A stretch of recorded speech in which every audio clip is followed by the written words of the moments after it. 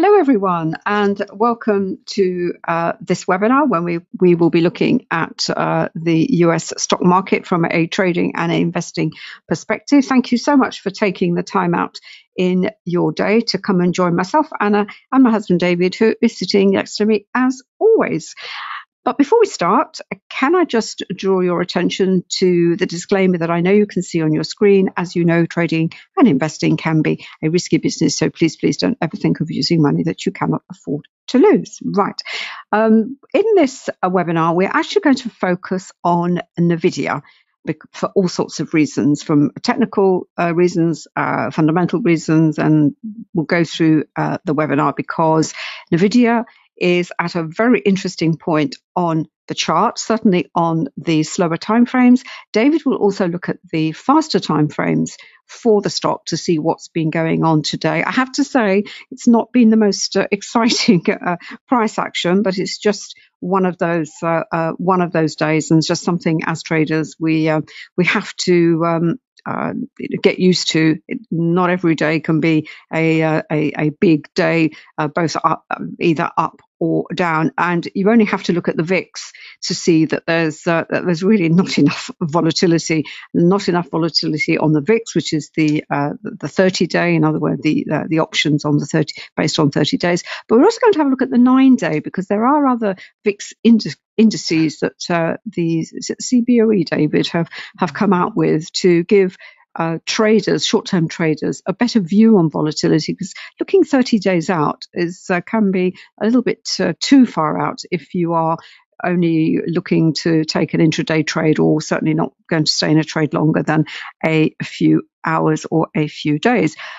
Before we start, as always, it's going to be the charts are going to be seen through the prism of volume price analysis. Here it is on Amazon.com. It's always great to see, very, very humbling to read some of the reviews that we now have on the book. We're up to, where are we this week? We're up to 3,477. So we've had a few more since the last time, which was last week. The other bit of news about the book is there's a hard cover version and there is also a color version. It's not actually on this particular link. It has its own URL, and I'll put the URL in the chat box later on in the session. It's really come about because traders like to have a solid book, and when we published the book, it was in black and white. Practically 99% of all trading books are in black and white. It's just the way things are done. But also, it's a question of cost. Obviously, color printing is more expensive. It has come down a little bit, I have to say. It's not quite as horrendous as it was when we started, and come down a little bit in the last few years. So we thought it was a good time to launch a color version, and it's available if that's something that is of interest to you. And with volume price analysis, what are we looking at? For those of you who perhaps are not aware of the methodology, we're looking at that very intimate relationship between the price action and the volume. I did another podcast earlier this week on Monday, actually, with a big futures trader. His name's Anthony Crudele, who has a very nice YouTube channel. And that's what we talked about. We just talked about VPA, what it can do for you, what are the principles behind it. He uses volume as well, so he understands the benefit of it. And it was really just a sort of very sort of relaxed conversation about this methodology. And really, there were a number of points that I wanted to put forward. The first is here's your foundation. Once you learn to read the chart through understanding this relationship and the price cycle that is then created because of this relationship, what does it actually do for you? Because ultimately that's what traders want to know. And what it does, it is very good at anticipating what is likely to happen next. That's all we want to know. That's really one question. We're in the market. We're looking for, maybe we're looking for a trade. Isn't this a reasonable time to take a position? And that's what VPA will help you determine. It's not foolproof. Nothing is foolproof. But the more you look at charts, the more you will see that what we call the VPA setups, or the VPA sort of signals that the methodology throws up, is they are repeated time and time again in all time frames. Doesn't matter whether it's a 5-minute chart, a 1-minute chart, or you're looking at a monthly chart, they are there. The difference, obviously, is the time it's going to take for them to develop, which is why we're going to focus on Nvidia, because on the slower time frames, it is really at such a key inflection point. And to be honest, it could go either way. And again, it's all based on the principles of volume price analysis. And David also will give you his own take and add to what I have said, to what I've just said. On top of that, once you have the understanding of the methodology, the volume and the price action and the volume, we then use support and resistance. We happen to use candles. We look at candles, candle patterns, and of course we look at time. And that time also includes multiple time frames. So that's really a sort of little thumbnail of volume price analysis. I know many of you who come along to the session already use the methodology, which is great. And, we can never stop learning. David and I never stopped learning. This was just the base, if you like, the foundation. And once you've really got to grips with it, then you can sort of put your own spin on it. You can put your own indicators on it. Anthony is a great fan, for example, of Bollinger Bands. We've used Bollinger Bands in other markets. We've got the VWAP, obviously. We've got our own proprietary indicators. You may have proprietary indicators that you've acquired, or you can use some of the indicators that are obviously available on your platform. It is a very, very forgiving methodology, but what it does, it makes it almost validates the indicators as well, as it were, because based on your reading of the chart and based on your understanding of volume, of the price action and the volume, what the indicators do is they then are supportive of your analysis, which is really what indicators are there for. And the indicators we've developed, the particular ones we've developed from the perspective of volume price analysis. But that doesn't mean to say that you can't use a moving average with it, a Fibonacci, etc., etc. So that's what I wanted to say on that. If you've got any questions on anything we say, then please just put them into the chat box. Always lovely to hear from you. If you've got any comments, again, please just add them into the chat box. Before we go to the charts, as always, I mentioned last week, this is the trading economics calendar. So to get a view of, I've actually got it on next week's calendar, because I wanted to see when we've got the FOMC, which is next week. Really, the markets now, they're all focused on the FOMC, which is the last major news release before things start to slow down for the holiday period. So let's just have a look at this week. There we are. What are we? Where are we today? Today is Wednesday. I've had had a couple of things to do yesterday, so I've not been at my desk for the whole time. But the most important one yesterday was this release, which was the JOLTS, which is the job openings. And in fact, the number came in lower than expected. And you think, well, bad number, the market actually went up yesterday. I think Apple really put on a bit of a spurt. As everyone sort of, turning their head and say, well, where did that all come from? And it's always this thing about why is good news sometimes bad for the market, and why is bad news sometimes good for the market?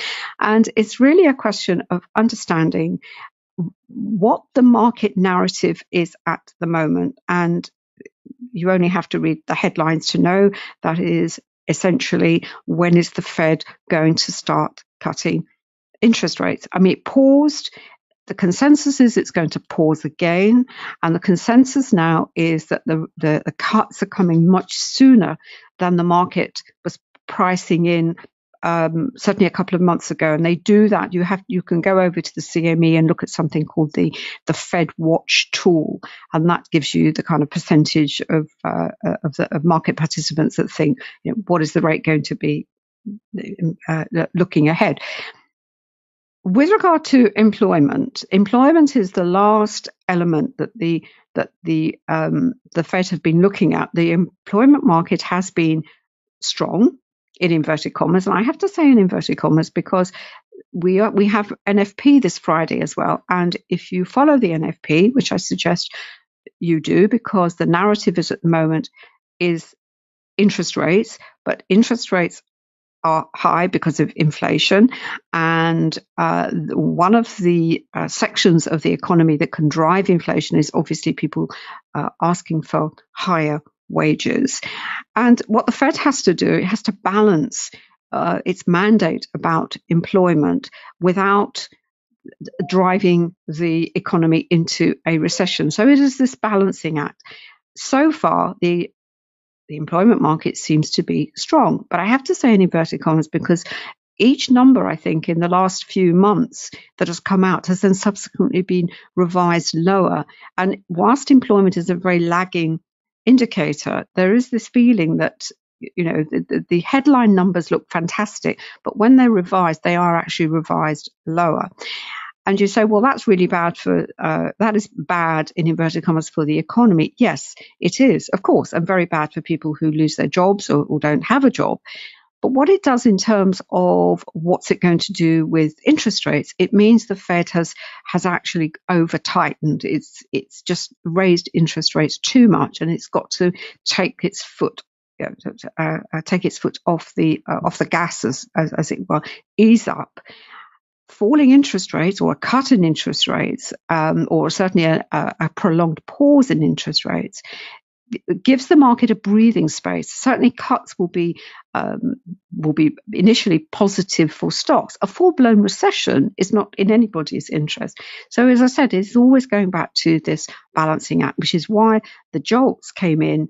The new job openings lower than expected. The market it took it as good news. So as a bad news in terms of the release, but good news in terms of what the market thinks is going to happen. And at the same time, we also have to keep a very close eye on the bond market, particularly across all the durations. And I looked on the charts and I looked to see what the yield is on the 10-year, which is actually at 4.1. It's very, very close to falling below 4%. But if you look at the short term, if you look at the 2-year, it's at 4.59. There's a lot of bonds coming in at the short end of the curve, and I'm talking the 30-day, the 1 month, the 3 months, and there's been a stampede into those because some of them are actually paying over 5%. And in fact, we've got here yesterday we had a 42 bill auction, and it pays 5.285.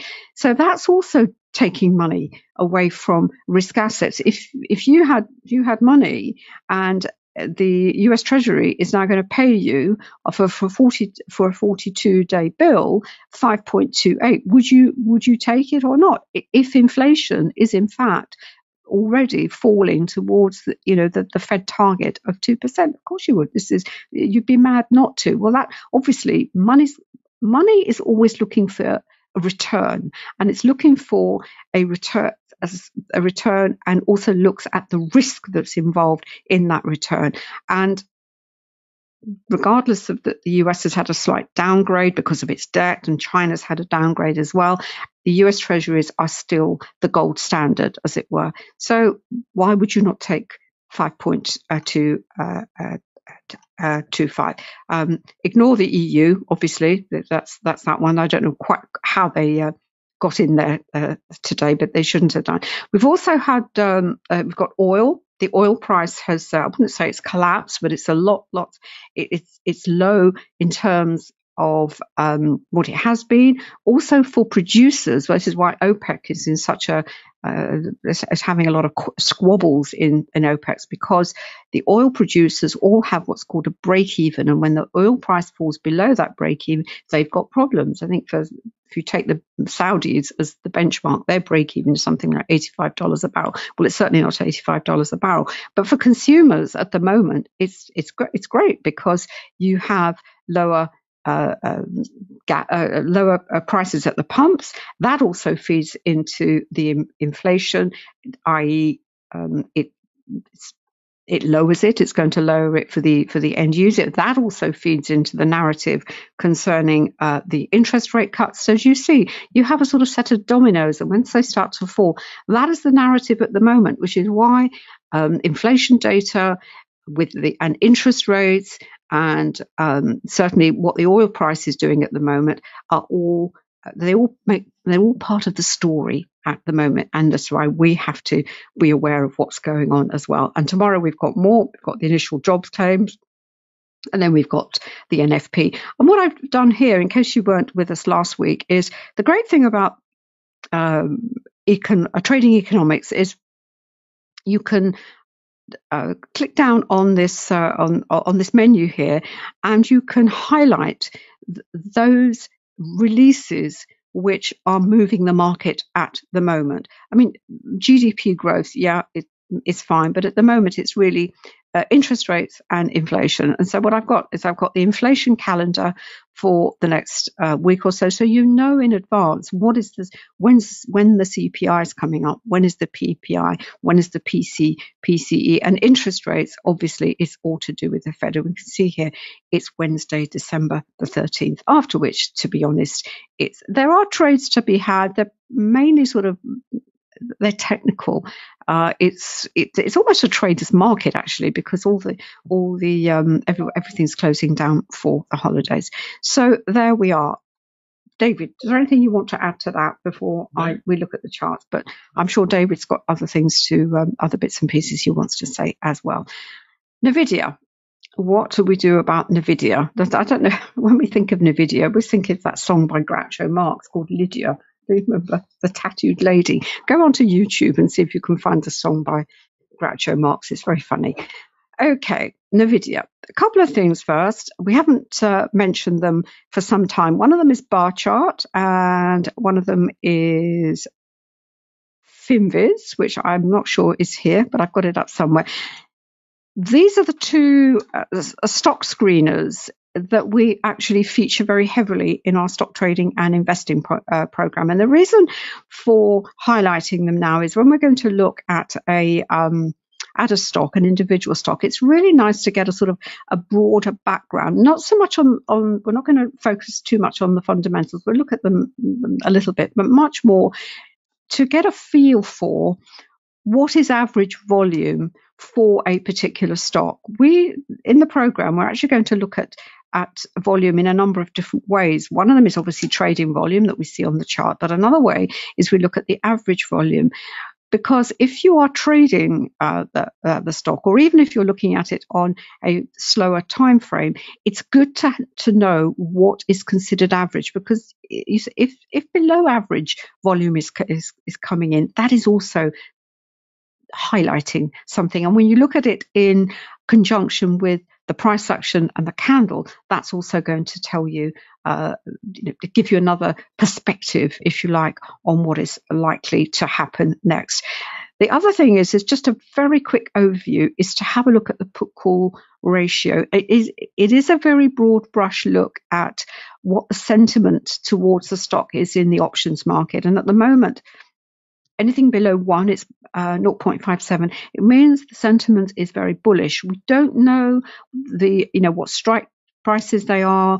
Where is it? Short-term options, long-term? We don't know. It is just a very broad brush, but it gives you a sense of what the options market is thinking about this particular stock. What is its views? And in fact, one of the things we say in the program very strongly is, even if you don't trade options and you're not interested in the options market, unfortunately, you are going to have to pay attention to it, because it's almost got to the point where it is the tail wagging the dog. It was certainly not when David and I started, but the options market, especially with zero-dated the daily expirations on options, particularly on popular stocks such as Nvidia, Tesla, the Magnificent Seven, let's call them, the SPY, the Qs.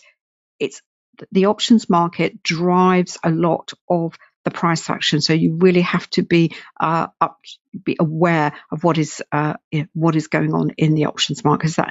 Finally, this week is something that perhaps you may or may not be aware of, but the Nasdaq 100 rebalances every year in December, and the announcements are going to be made on the 8th of December, and then all the flows,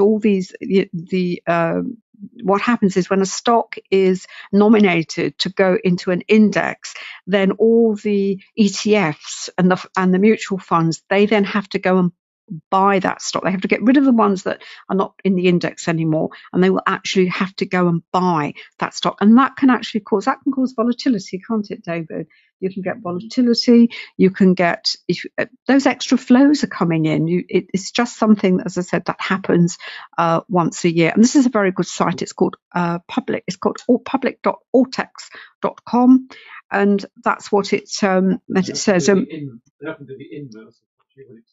Yes, and sometimes it's actually the inverse of what you would expect. This is very good actually, because it gives you what they think who they are going to be. It gives you a view of the kind of numbers in terms of the buys of these stock, and also the weightings are going to have to be changed. So I'm not sure it's going to affect our Magnificent Seven, although my Magnificent Seven is Magnificent 7+1, which I've actually added Netflix to it. There's never any huge shock as to who's going to be kicked out and who's got to come in. Certainly, I don't ever remember, but it's just something to be aware of ahead, certainly in the week ahead. And so the changes are announced on the 8th, and the implementation is closed on the 15th, which I think, according to my calendar that I have here, is actually it coincides with option expiration. So, oh goody, that should be fun that day on the market. And that's after and if you think about it, put it into the timeline with the releases, it's 2 days after the Fed. So it's going to be quite lively those few days. You'll also read that Santa's rally is underway, although strictly speaking, Santa's rally is more the Christmas and into the new year. And the last interest rate decision of the year by the Fed has always been, the market has taken as the consensus is, well, they're not going to do anything, they're going to pause.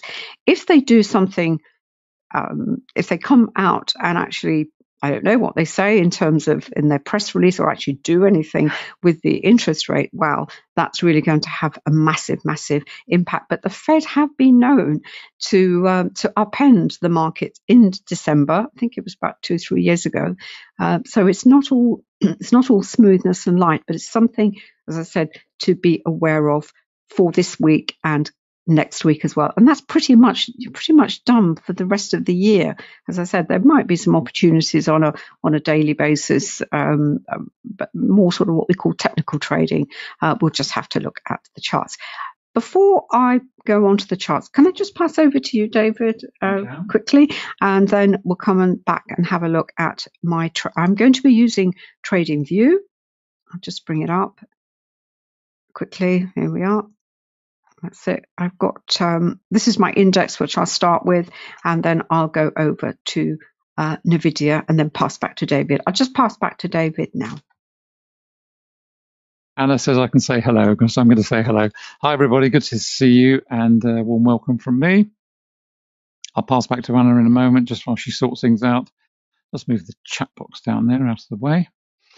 I've got 2 or 3 workspaces set up for focusing on Nvidia.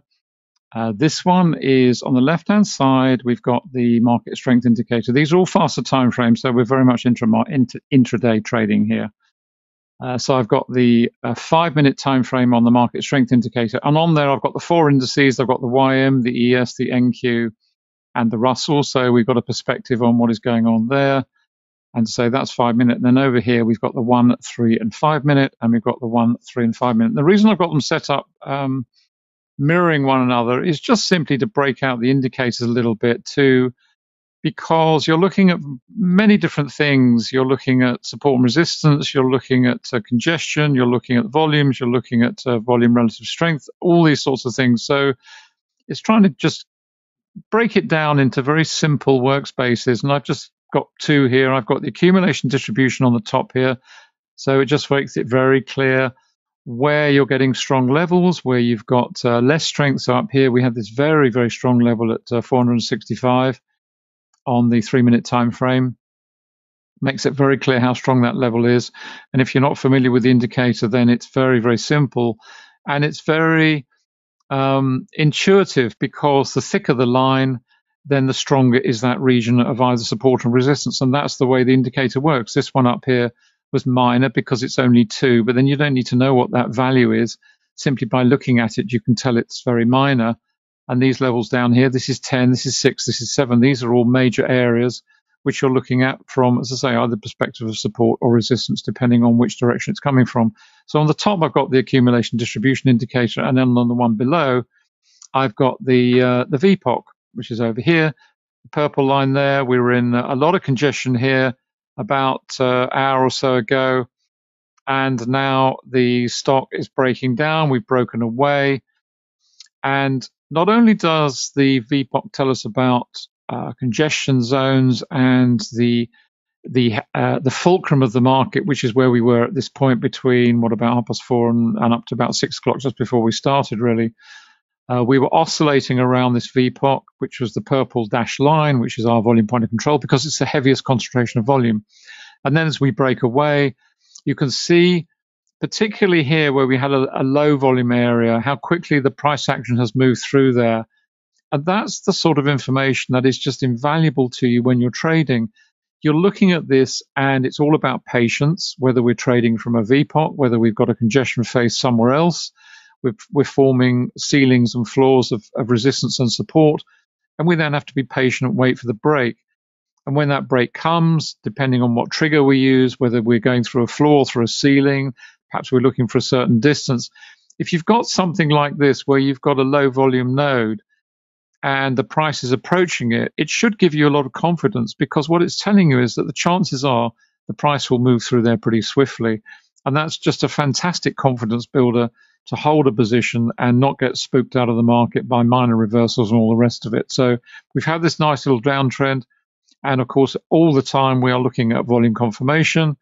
We are looking at the volume from the perspective of the market makers, because that's what VPA is premised on. It is, when you boil it down into the core principles, the essentials of it, it is very, very simple. We are looking to follow the market makers, and that's premised on the belief that the market makers sit at the center of the market, and therefore they can see both sides of the market. They see both supply and demand, and therefore they are in a unique and privileged position in which they are able to move the market and see the balance of supply and demand. What they cannot cover up is volume, and that's what we do. We follow them because, as I say, it's premised on the belief that they know what they're going to do next. They see both sides of the market. Therefore, does it not make sense for us to follow what they're doing? Well, the answer is yes. Therefore, a buying climax is at the bottom because it's viewed from the perspective of the market makers buying. The retail traders are selling, but the market makers are buying. That's why it's called a buying climax. A selling climax happens at the top because it's the market makers selling to the retail traders who are buying. But from our perspective, it's the inverse. It's a selling climax because we follow the market makers. And that's really all it's premised on. So we are looking for confirmation or anomaly. Is volume and price in agreement, or is it in disagreement? And that's really encapsulated in 30 seconds, an elevator pitch, if you like, what VPA is all about. It really doesn't cover very much else, because all we're looking for is confirmation. Is something in agreement, or is there an anomaly? In other words, is in disagreement. So when you look at that last down candle, you look at the volume associated with it, the red bar here. Is it in agreement? Yes, broadly speaking, it is. That's what we would expect to see. We've got a widespread candle and we've got decent volume under it.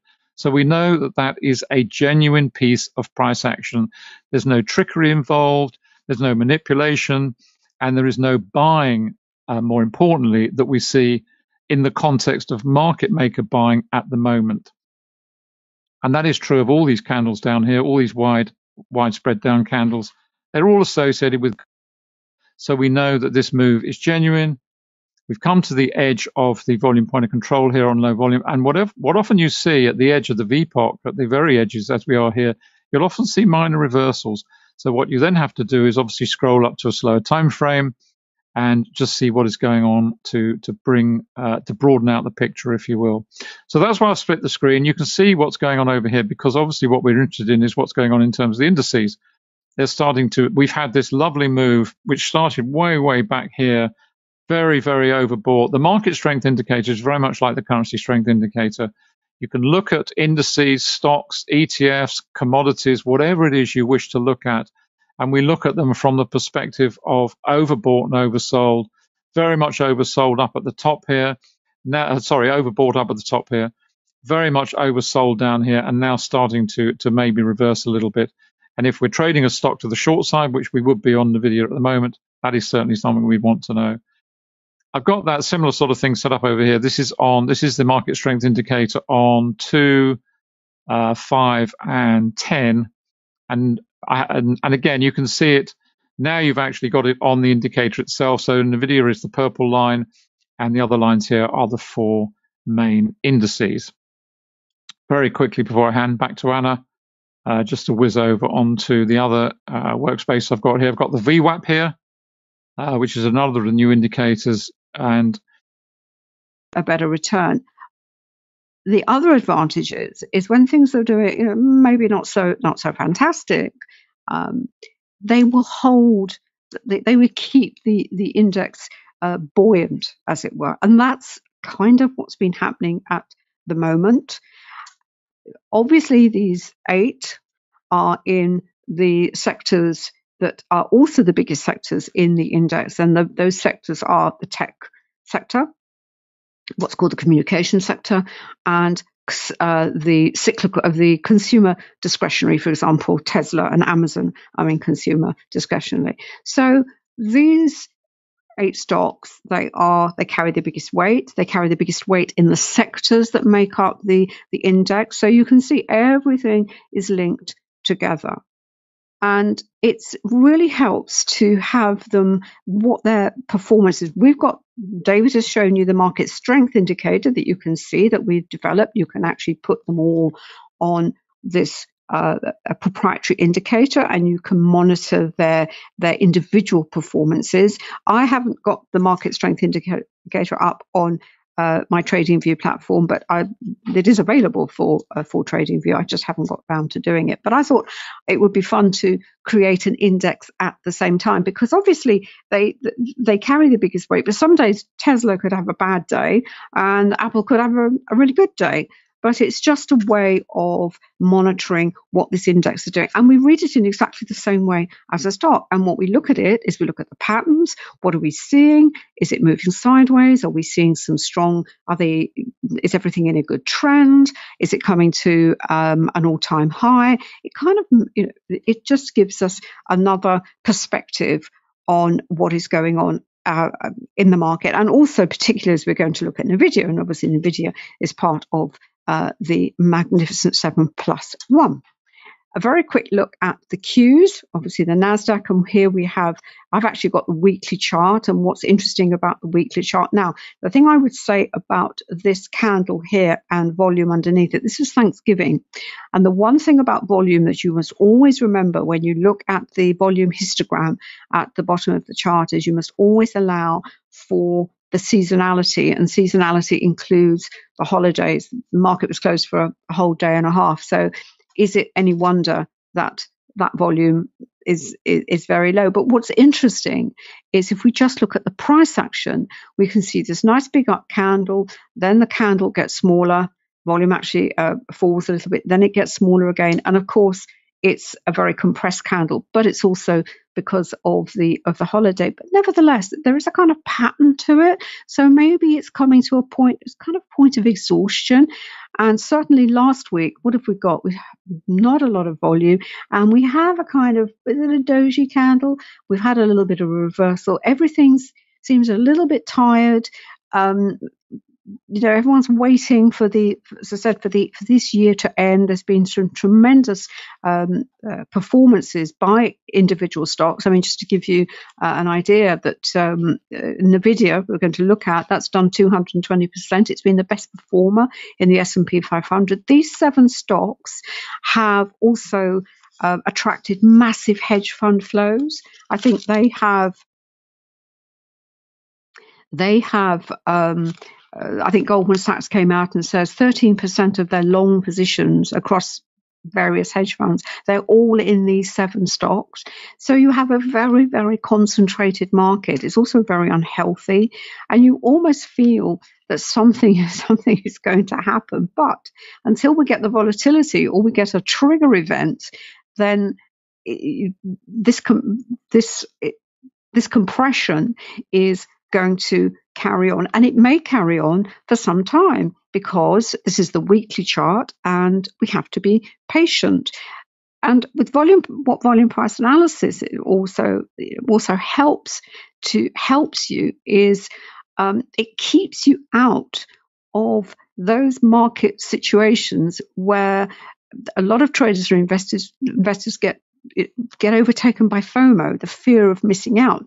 Prices have been going higher. You hear these incredible returns on a stock such as Nvidia, and you think, oh my goodness, I'm missing out.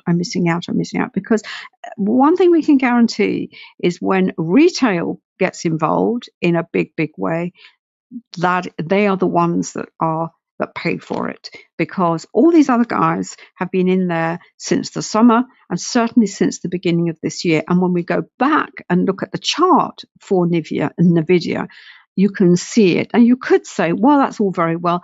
That's hindsight. Yes, it is. But we all look at historical charts. But what you see on Nvidia that's already happened, that will happen again in another stock, and you can think, that was the time to get in, when the media and the market was saying, oh no, stay away from that. And what were the insiders doing? They were buying. They were pushing it up, and what we're trying to do is to stop you coming in late. So basically, don't buy when the probability is that it's going to reverse, and don't sell when it's likely to be turning up.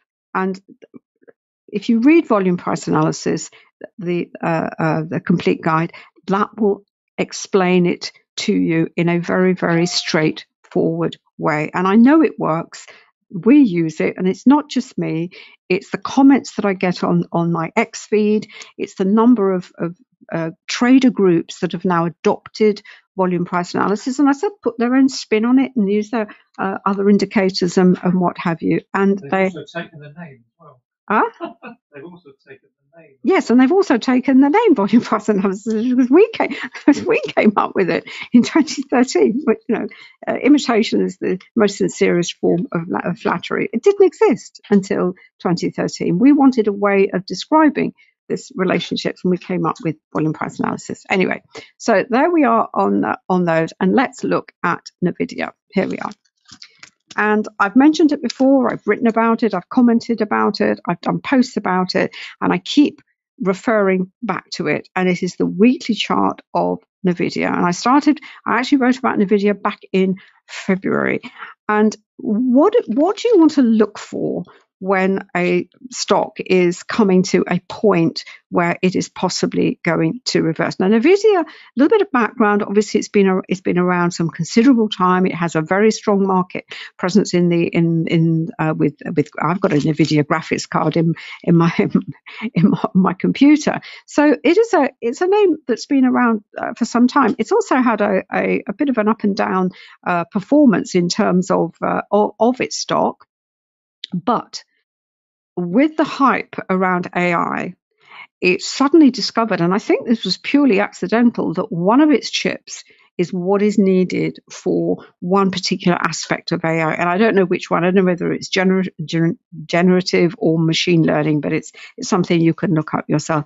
It's found itself in this unique position of having a product that everybody wants. no, it doesn't really have any competition at the moment. So it has a tremendous competitive advantage. And those of you who understand, have read Warren Buffett's work and the sadly recently departed Charlie Munger, when they look at stocks, when they look at companies, not just stocks, they look at a company, what they want is a company that has a competitive advantage and has enough of an advantage that even if a competitor appears, it can maintain that. And at the moment, that's what Nvidia, when this whole AI thing came about at the beginning of the year. But if we look at the chart, what do we have here? First of all, let's scroll back to October last year. Last year was a terrible year. July was a good month, and very much against the run of play. July was actually, even on the indices, July is almost a good month in all years. It's one of those seasonality factors. But then September came, August came, and then September, and down. And then it got to October. Now, if you were looking at the weekly chart, what you see is this massive increase in volume, and you see these narrow, very, very narrow spreads down here. And those are all anomalies, because if that was genuine selling, those candles should be down here. So what do they tell you? This is, if you have to also remember the context preceding this series here. What was the news around that time? I guarantee you, it was negative. It was the inverted yield curve. People were already making predictions that 2023 was going to be the year when the recession would hit, and it would hit big time. So that is the background narrative. That's the story. What was actually happening on the charts of stocks such as Nvidia? Actually, it was being accumulated, and we know it was accumulated because of this anomaly. If we take this candle, what have we got under there? We've got 352 million of volume, and look at it. Nice, okay, nice big candle there. And you look at that, and you look at the one before. You've got falling prices, and you've got rising volume, which is exactly what you want to see. You have this little break, this little up candle here. Not a huge amount. You think, okay, well, that's not going to push it higher, because that's only 216. And you have to remember, this is September, so people are back at work. It's like they're all back from their holidays, and there was Labor Day that week. I do accept. Then you have this series of candles with a lot of volume, but they're not going anywhere. And then you get this one, which is almost the highest volume, almost as much as this one. Tiny little candle. It happened to have coincided with the bottom of the volume point of control, and that was the clue that there was going to, and this reversal, it was exactly on the 13th of October, and people saying, oh, I remember reading some of the commentary. This is ridiculous. What's happening? The market's turning higher. And it did. And there was a lot of volume coming in. Now, of course, we have this one. This was December, which is what we expect. And then we had another push higher at the beginning of the year. And in fact, I had some data coming in that this was where the money was going in. It was going into tech stock. Tech had also, as a sector, had also suffered quite badly in 2022. And when you look at, this is the other way to look at it. If you don't want to look at individual stocks, look at what the sectors are doing. And you'll often find that the ones that are the most beaten down by the end of the year, are they the ones that are actually going to maybe reverse the following year? So looking at sector performance is quite important.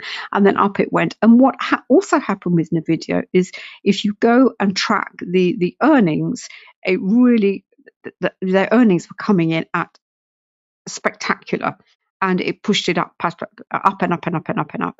And where are we at the moment? Since June, we had the May earnings, which were, you can tell here, you've got an injection of volume, but not a huge, it was good, a big candle, but it's a volatility candle. But since then, what has actually happened? We've actually gone into this sideways consolidation. this candle here is very interesting because it was the August earnings, and it actually it went over 500. It hit the high of 502. In fact, we've subsequently gone 500. And we've got the shooting star candle with a ton of volume underneath it. And there was a certain amount of reason for that was a certain amount of profit taking, as it were. But generally speaking, what really caught my eye about this is there's volume going into this sideways. We've got volatility. We have got some spiky candles. And if you understand that the price cycle, the VPA price cycle, and the concepts of VPA, which are based on the work of Richard Wyckoff, are you actually looking at a distribution? Are you at a point where actually, at some point, this is going to break down? Now, it's the weekly chart. We are going to have to be patient. We've had an attempt at a breakout here. We've got 505. We've now got three down candles. I don't know what the volume is going to end up by the end of this week. But essentially, if this market is, and I'm talking about the whole market, if we are going to have a reversal, this is where you will see it, and also in Nvidia. Now, does that mean you can't trade it on the faster time frames? No, of course not. But what it also gives you are the levels where the resistance and the support. So the slower time frames can give you a view of the potential that is coming ahead. And it also, when it's in sideways, it will also tell you the kind of price action that you can expect on the faster timeframes. And certainly this is quite a wide range. 409 was 505. That's a fairly wide range. So, but if it were very narrow, then there's going to be an awful lot of chop on the faster timeframes. And it's also where you have to sort of keep an eye on what the fundamentals are for the company, because Nvidia, there are comments out there that it's been doing some, what we call in the UK, some very moody things. David could explain a little bit more about channel stuffing, whether these earnings, they're so spectacular that people start saying, is there something actually wrong with them? I mean, I don't want to say anything that sounds defamatory, and I'm certainly not the only one that's picked it up. But they're kind of looking at the accounts and thinking, yes, they do have this fantastic product, and they have a very solid business anyway. But are they kind of juicing the returns somehow? And also, when you have such big players in there holding this stock, it's really in their interest. Everyone wants to keep the price higher. At some point, they may think, do you know what, I'm going to bail out, take my profit, and, or take some of it. And that's the point that possibly retailers start to really pile into it, and you can bet your bottom dollar that it probably will. There'll be a bit of a washout. Does that mean longer term it has it's going to collapse? No, because AI is one of it's the future, along with electric vehicles, along with the cloud, along with anything to do with the internet. But as I've said before, it's a bit like the run up to the .com. Sometimes markets get a little bit ahead of themselves of new technology, and it's a case of, this is the first wave, if you like. These are the kind of, Nvidia's not a pioneer, but you're going to have pioneers, and it sucks a lot of people in. You get a bit of a bubble, and then they think, yeah, okay, let's that's the hedge funds and retail who don't read the charts the way VPA traders and investors do, and they get pulled along by the hype, and they say, oh, great, it's going. I've seen speculation that the stock is going to reach 700. It's a bit like the Bitcoin. It's going to be 700. It may well be 700, but it's got to work its way through what looks like a potential distribution. Now, If it doesn't turn out to be a distribution, what we then have is we have this platform of support here. This is tremendously strong, and that will give it a solid platform. If it doesn't, and we know what it's got to break through, it's got to break through around 400. And the problem is that if it breaks through there, it then goes into what we call this low volume node, and the fall will be quite quick because there's no volume to support it. I've also heard that described as the fair value area, because it's in this big up candle that was pushed up. I'm still kind of investigating that myself. I'm looking at it from a technical perspective, but if the VPA can also help to validate that's great. But it's something maybe we'll talk about at another session. But that is what it's got to hold. Of the two, that is definitely weaker. That is definitely strong. So it's the kind of piece of price action you could make an argument for both ways, both sides. The other thing I would mention at the moment is we are in the presidential cycle. And as I mentioned on Monday in this podcast, is the third year of the presidential cycle is usually pretty good for stocks. A Democratic administration is usually good for stocks. It doesn't mean that there's never been a crash during a Democratic presidency. There has, but in the main. But we do have election year coming. So if you like, is it in the interest of the incumbent to have the market trashed or to have the economy trashed? No. So we could simply have to wait unless there is some massive trigger. Then, as I said, patience is the norm, and just look at it from a trading perspective, but be aware that it is within this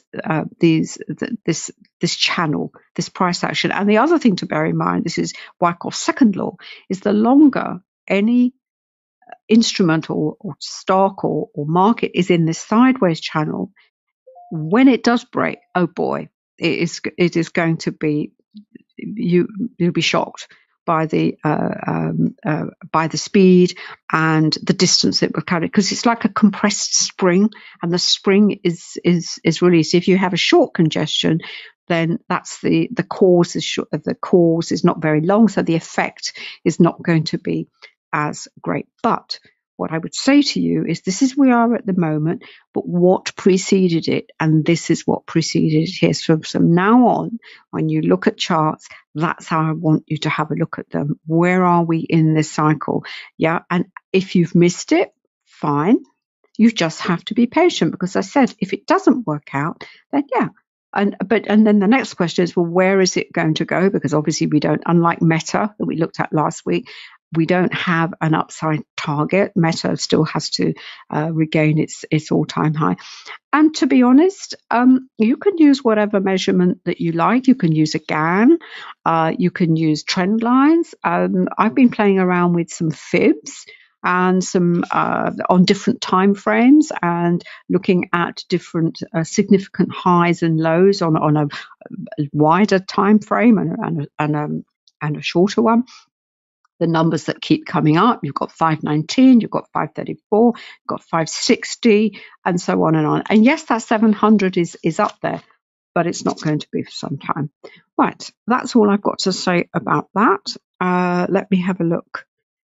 David will look through the shorter ones. What I've done here, I've got 3 time frames. I've got the 5 minute, I've got the hour, because on the hour I like to use. Oh, and Camarilla is another one that you can use as well. I haven't put the Camarilla on the weekly and put the levels, but maybe I'll put that on next time for another stock. With the Camarilla levels on the weekly, they are good for a month, so we know what the levels are for the month in question, as it were, and they are they can be very, very accurate. Right, I think did you answer any questions, David? I've answered the question, yeah. No, there's another one popped up. It's got one to do. Okay, fine. Lovely. All right then. And the other thing with Nvidia as well is keep an eye on what if it's doing average volume or not. These 2 weeks, or this week and next week, certainly going to the Fed, tend to be quite a lively. There should be fund flows are going in and out. Finally, just to have a look, where are we? That's it. This is the 9-day VIX. And we can see here ticking up slightly. It's actually at a level where it's reversed off. It goes right back to, I think, 2021. This is over the 9 days, but it's in single figures. And they always say when the VIX the 30-day VIX is in single figures, then the market is very, very complacent. It's expecting higher prices, and the longer it stays there, the more unstable the market is, because it is likely to reverse. And what I have here, this is the 10-year yield, just holding above the above 4%. But the 2-year, as I said, it's at 4.5. What else have I got? I've got the 20-year. This is the Treasury bond. As yields come down, bond prices go up. This is the Bill Ackman trade.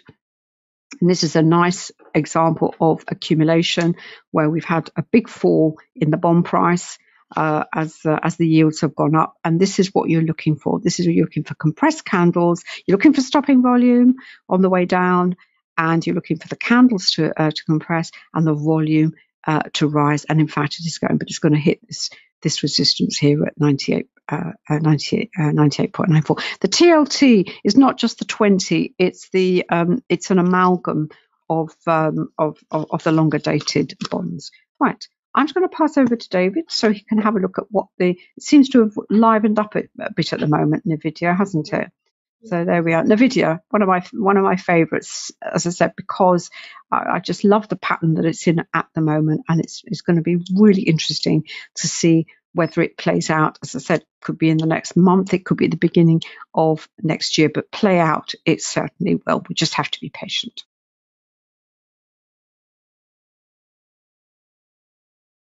Hi, everybody. Sorry, I was just looking on a couple of questions, going right the way back to Nathaniel. I'll do that now for you just to show you how to put volume on. I've got, this is the quantum volume indicator, but I'll show you how to put the standard one on as well. And what was the first indicator you showed? VPOC. What was the second one you showed? Oh, that was the accumulation distribution indicator. So in fact, I think it was the other way around, but those two indicators, I'll go back to that workspace. The top one was the accumulation distribution, where the lines thicken according to the strength. And the one below it was the volume point of control with the volume histogram on the right-hand side. And the VPOC was the purple dashed line. So hopefully that answers those questions for you. I'll just show you how to put the volume on here. It's very straightforward. Just click on indicators. My scripts, that's our scripts, obviously. But if you want to find volume, just click on that and you scroll all the way down. And there we are, you'll find volume. That's the vanilla volume, and they've got some others down here as well. Very straightforward. You just click it on the chart and it'll appear on whatever chart you're using. So that's how to do that. I've just got Nvidia here on a whole raft of timeframes. I've got it on TradingView. You can see I've got 1, 3, 5 across the top, 10, 15, and 20. And really just reinforces the fact that whatever we're doing, whether we're looking at indicators, whether we're looking at VPA, whatever it is, we always use multiple timeframes. I tend to use a number, 5 or 6, something like this generally. 3 is the absolute bare minimum, because that gives you it's like the three lanes of a highway. Your trading window, if you like, is the center lane, and then you've got your slower speed on one side and your faster on the other side. So your faster is coming up through into your trading window and then passes across to your slower time frame, if you like. It's the ripples in the pond analogy, which I've used many, many times. So all trends, if you think about it, all trends start in the fastest time frame possible. They might start in a 1 second chart or a 5 second chart. But if they develop and grow, then ultimately they're going to move their way right the way through to the slowest time frame of all. But that's where it all starts. It is the breeding ground. That's where trends begin. They begin in a fast time frame. Whatever that fast time frame, in inverted commas, may be relative to you. For a slower swing or trend trader, a faster time frame might be a 30-minute or an hour. To an intraday scalping trader, fast time frame might be a 15-second or a 30-second or a 1 minute. it's all relative. So time is relative to what it is you are focused on doing with that particular trading opportunity. And they're all different. You can be a scalping trader in one scenario and a longer term trader in another. We have positions on all sorts of stuff. We have stuff going on that goes on for months. So we're really not interested in what this stock is doing right now, second by second, minute by minute, hour by hour. It's not really relevant to what we're doing on that particular instrument or market. So you're just focused on what it is you're trying to do, and you can be different things. You don't have to bracket yourself as one type of trader or one type of investor. All I would say is that if you do separate yourself in that way, then really you do have to separate the accounts in some way, your trading accounts, because you can't really mix, because you will confuse yourself as to what it is you're trying to do, and you will get confused as to what that was. Is this a trade? Is this a scalp? Is this a longer term? What is it? And so on and so forth. So you have to manage your accounts in that way. So you certainly need more than one if you're going to do different things in different markets, or indeed in the same market. You've had a bit of a rally here, which has been quite interesting. We had a really nice waterfall, really nice price waterfall. I was talking about it earlier on, and it was carrying on down. The confirmations were there. These widespread candles, good volume under them, so on and so forth. Very simple, very straightforward. VPA 101, and then we get to a nice 2-bar reversal here, which would have certainly raised a signal at the very least as to a potential reversal. We see it mirrored over here. We've got a nice hammer candle here with decent volume under it, and we start to go up. The question is, of course, the question you've got to ask is this a primary reversal? In other words, are we now moving from a bearish picture intraday to a bullish picture intraday? In other words, from what Wyckoff would describe as a primary trend lower to a primary trend higher? Or are we looking at a secondary trend? In other words, a reversal, a pullback, a pause point. And it's the pause points that cause us all the trouble, because if we're sitting in this nice trend and we've been banking our money and adding it up and it's been going up nicely, and then suddenly we start to see this happening. First of all, we see the 2-bar reversal. We see the hammer over here, and we think, and then you start to panic because the market starts to rally and it starts to rise. And by the time it gets to here, you probably are panicking. But what you see here is you see high volume and you see a narrow spread candle. And what really that's telling you is that this is not really going to develop much further, because this is an anomaly. This is effort not matching result, because we have much higher volume than here. And if you look at that candle there where my cursor is and the volume under it, if you take that as your benchmark in inverted commas, if you like, and always remember, you've got to compare within a session. You can't compare one session with another, or from a session in New York with what's going on in London. So you have to compare candles within the session. But if you take that as your benchmark, and there's no reason to say why not, we're sort of 2 hours to go till the end of the session. So fine, we're kind of mid-session at the moment, mid to the back third, I suppose. If that's our benchmark, then why is it that we have not quite double the volume, but we certainly got 1.5 times that volume here, and yet the spread on that candle is much narrower than the spread on this candle? So what that's telling you at that point is that there's an awful lot of effort going in there, but the price really isn't going very far. If that were genuine, and this relationship, this very simple one-on-one relationship, were in agreement, then if we use that as our benchmark, then by all things being equal, this candle should have closed up here somewhere for, I don't know, 460, 77, let's say, somewhere up there. And it hasn't. Why hasn't it? It's because the market makers are struggling to sell into weakness, and therefore they are having to force their stock onto the market, onto a market that is not particularly receptive to higher prices.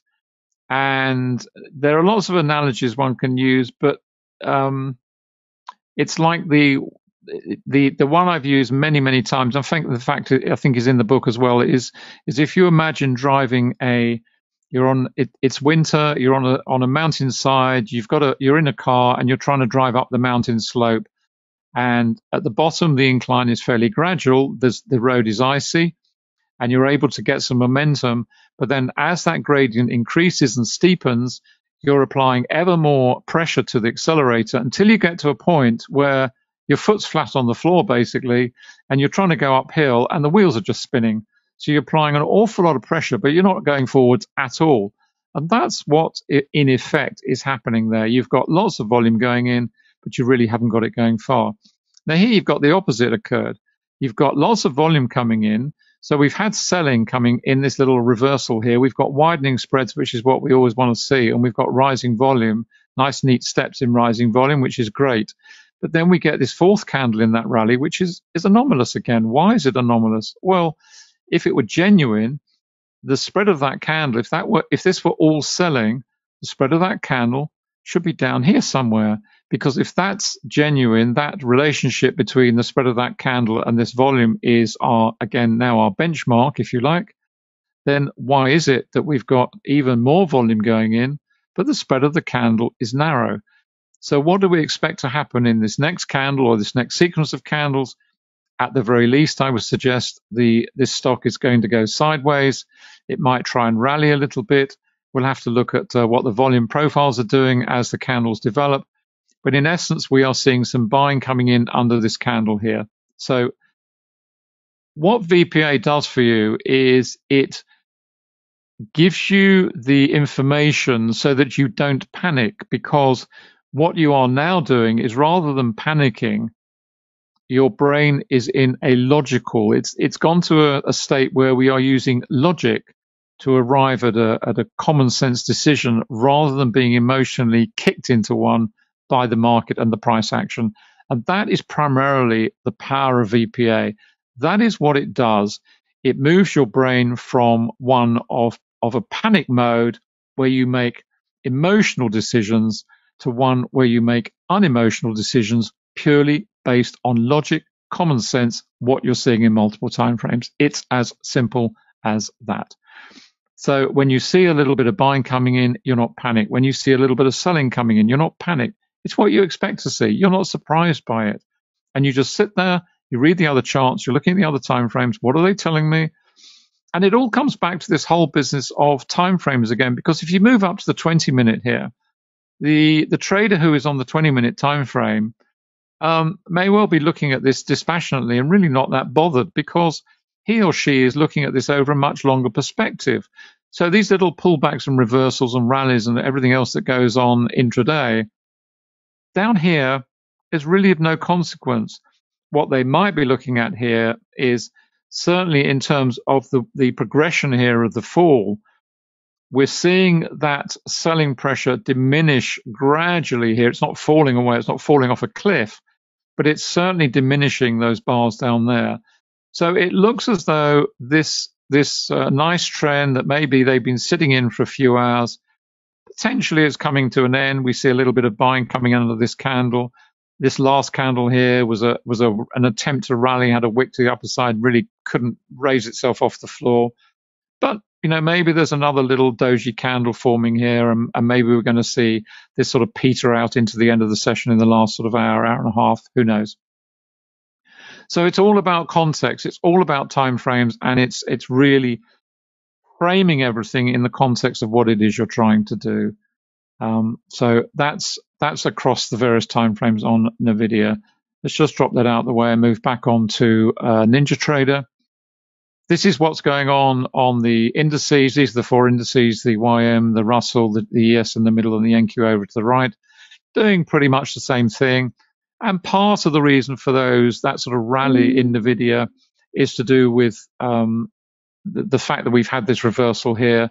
So again, you've got to keep an eye on what is going on. You'll be looking at all sorts of things. If you're intraday trading on stocks, you'll be looking at the VIX. You'll be looking at, let's just hop over onto the VPA workspace. There we are. VWAP workspace. This is the VWAP, and I'm not going to go through it now, but it is basically 5 indicators in one. I mentioned it last week, and I said I like to use the moving version. If I click on it very quickly, there are 5 variants we've built into the indicator. Where are we? There we go. We've got the VWAP, the MVWAP, the AVWAP, the TWAP, and the intraday VWAP. The VWAP starts from the start of the session, and personally, I like to have the MVWAP. And this is the MVWAP we're looking at here, and the difference is, excuse me, I've got something stuck to my lip. With the MVWAP, it moves through the session crossover, so you get a very clear idea as you move into the session and just post it. When you're looking at the VWAP, it can get quite confusing around the sort of pre-market and the open and all the rest of it. Moving the MVWAP, you get this seamless move through there. This is the VWAP itself, the center line. And then we have the outer envelopes, our upper envelope and our lower envelope, which are our 1 standard deviation. And I described this last week, where you see, first of all, the VWAP itself is pressing down. So this is really applying pressure to the stock. And in addition to that, what you see a great deal is you see price approaching these levels, testing, and then falling away. You can see it all the time here, testing, falling away, back to test again, falling away. So we've got real downwards pressure here for the stock. The price action is below the midpoint, which is here. This is what you can consider to be fair value, very much like the VPOC, in that we're looking at is the stock overpriced or underpriced, because that's really what it comes down to. So the midpoint here, the VWAP itself, is often considered as the fair value price of whatever it is you are trading in terms of a stock index, whatever it is. So it's a key indicator particularly for stock traders, but we've extended it out on the intraday one. We can go right the way out to the slower time frames as well, right the way out to the dailies, the weeklies, and the monthlies. So it's a powerful indicator which gives you all that information about the extent to which a stock is overvalued or undervalued, and its distance from the volume point of control. But the key thing is, it's not just an indicator in isolation. We then use it with all our other indicators as well, and particularly, obviously, the whole thing is underpinned by volume price analysis. And if you look at these examples here, where you've got high volume here, you can see on the edge of my cursor here, on my edge of my pointer, narrow spread, high volume. Doesn't really go very far. Why? Because the volume is falling away. We get more buying coming in here, and then we get a nice 2-bar reversal here, nice volume under that one, and then up we go. But as we go up, notice how the spreads are narrowing, so it's really not indicative of a strong move. The volume is falling away, and then as we get that little reversal there, we get a nice increase in the volume that we saw on TradingView as well. And then we get our little anomaly candle here, good volume under there, narrow spread candle. So we know we've got some buying coming in here. We've got lots of volume under here. Market really didn't go anywhere, so it's struggling. It's weak. That's really all that tells you, is the price has tried to rally. The market makers are forcing stock back into the market that they've had to acquire in this reversal. So they're buying here, they're supporting, they're in, and now they're dumping again. They're selling back into weakness, but they are selling into a weak market. They're not selling into a strong market. So this just looks like a weak rally, and confirmed also by the fact you've got volume falling away, narrow spread candle. It's no surprise to see potentially this pick up the bearish momentum once again. And again, note how we've just tested back into that outer envelope on the VWAP. So we've run way over time, so I think I'm going to wrap up at that point. Let me just show you where all the bits and pieces are. You can find all the indicators over at quantumtrading.com for all the various platforms, MT45, NinjaTrader 7.8, TradingView, and TradeStation. Those indicators I showed you, they are available currently for NinjaTrader and TradeStation. That's the new VWAP indicator, the market strength indicator, the volume relative strength indicator I covered last week. But that's in there as well. and it's also available on TradingView, and we will make them available for TradeStation and MT45 in due course. It's a huge amount of work, but it's something we always do. And on NinjaTrader also, we've now developed the Market Analyzer. So if you have the NinjaTrader tools, you will be able to use them in Market Analyzer as well, if that's something that you wish to do. That's the Forex program, and this is where you'll find the stock program in due course. We're just making some we're updating the funded program. We're bolting in some more levels at the evaluation stage. So there'll be, it'll go from $1,000 right the way up to $20,000 as a starting point. So it's really exciting. And we've also simplified it. We've simplified the rules. We've added a bunch of other markets. So you can trade not only Forex, you can trade indices in there around the world, cryptocurrencies, and all the Forex pairs, obviously, and a bunch of commodities as well. Finally, over to Anna's site, annacooling.com. This is where you'll find all her analysis, all the books as well. And speaking of the books, I just pulled this up as well. It is very humbling. I was reading one or two of the reviews over on the stock trading invest, this one on some of the examples books there. It's very humbling to read what people write and the reviews they give, which are very much appreciated. And the the VPA book there is a #1 bestseller on the Forex world as well. So it's, as I say, it is very humbling when you read some of these comments and how it has helped, how volume has helped traders who they were looking for something but didn't really know what they were looking for, and then they find that this is the missing piece of the puzzle. We were very privileged, and we've always said that 25 years ago when we first stumbled across this methodology in a newspaper article that was down on the floor for to keep the floor dry from the dogs, I think, in their dog bowls. And Anna picked it up, and that's where it all started. But it was a long, long time ago. We were very fortunate. We started with volume, and we just embraced it from day one. To us, it just made sense. For a lot of traders, that's not the case. They have to find their way, a painful journey to it. But I hope that you, in finding us, will also find it helpful in your own trading. And the beauty of it is you don't have to you don't have to change what it is you're doing. If you're using Bollinger Bands, if you're happily using moving averages, if you're using Fibonacci, whatever it is, fine. Bolt VPA underneath it. It's as simple as that. So I hope you've enjoyed today. Thanks very much indeed for coming along today. And we will be back next week, I think. Yeah, we're getting fairly close to Christmas, but I think we'll be back next week. We've certainly got one tomorrow, by the way, which is on Forex at this time as well. So we will see you then. If not, enjoy the rest of the trading week. And thanks again. Bye for now.